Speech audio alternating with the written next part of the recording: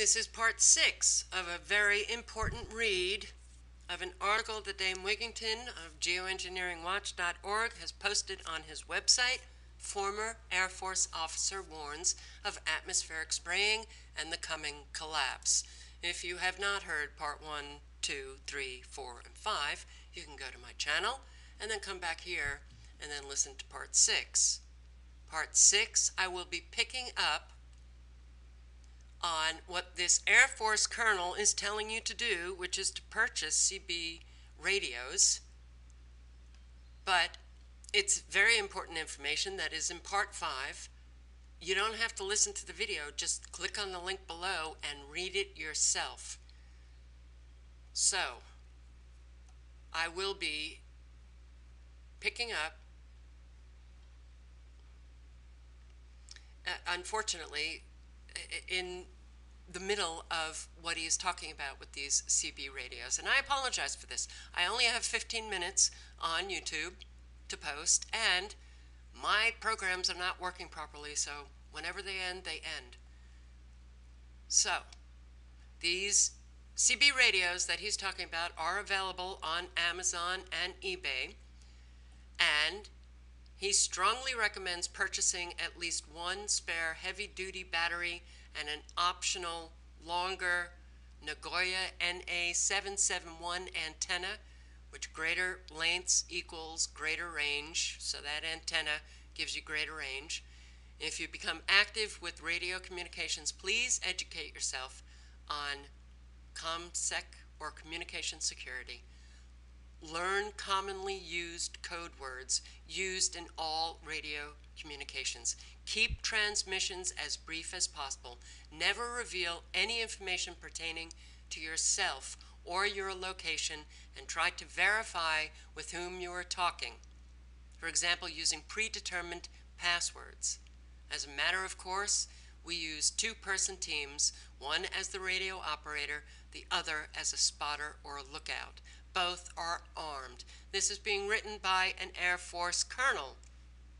He is telling American citizens to start thinking outside the box, become soldiers, think like military, to prepare for the coming collapse. The mainstay and bedrock of reliable long-distance radio communication is amateur radio. Amateur radio operators and experimenters have contributed significantly to the body of knowledge surrounding electronic human audio and video communications for decades, and have earned many of their operating privileges from the FCC because of their efforts, particularly during major wars.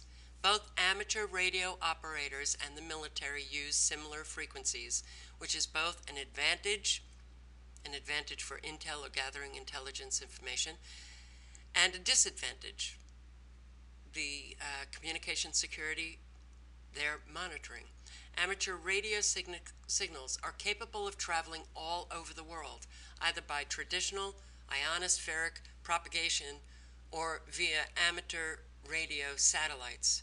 Because of their power capability, up to 1,500 watts, and the wide range of frequencies on which these can operate, only amateur radio stations participate in the emergency communications networks themselves.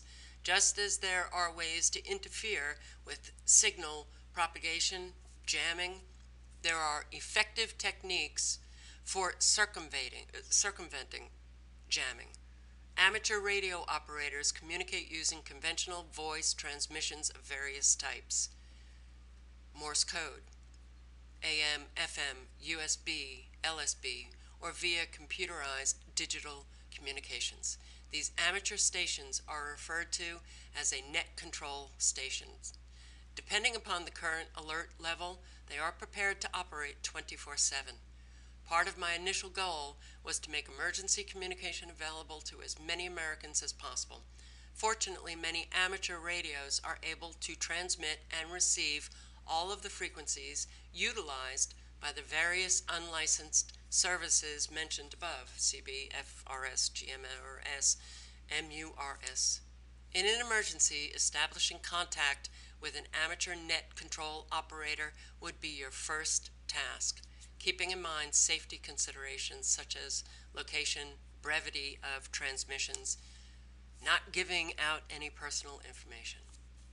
I cannot urge you strongly enough to educate yourselves now with current and accurate information regarding what the military-industrial corporate complex is doing in and to our country, your state, your county, your community, for they have penetrated all levels.